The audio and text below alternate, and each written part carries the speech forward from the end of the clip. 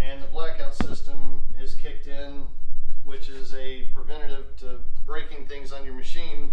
It turns the machine off so it doesn't break a moving deck or some other spotting thing or something else. If you notice, we have a deck jam in the 7-pin bucket down here, and it caused the blackout system to engage, which has got basically a micro switch with a spring-loaded cable attached to the deck cable system, and anytime anything interferes with the moving of the deck, the spring-loaded cable pulls down.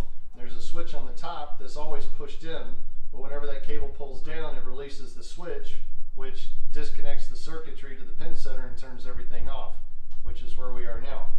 So the first thing you want to do for sure, turn off your breaker, pull the plug. That way the machine won't come alive, because as soon as you clear the jam, the machine's going to turn back on. You don't want to be holding onto the belt or anything else trying to clear it. It's going to take a finger off or something. So what I'm going to do first is engage the clutch, and then I got to crank it backwards, which is the main gearbox drive belt. You go from the 10-pin toward the 7-pin, and that'll reverse the movement of the deck.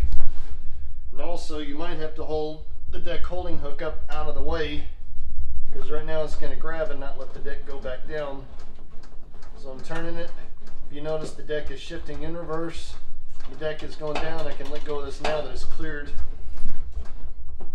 I can clear this pin and this pin, and there's one more in the bucket still. If you notice, if I keep going a little further, it'll eventually shift far enough that it'll fall out of the bottom of the deck, or you can just reach in and grab it, clearing everything. And once you have everything cleared on the moving deck, you can go ahead and plug everything back in. Plug, make sure I'm off back here. Main power. Now when I turn it back on, the system should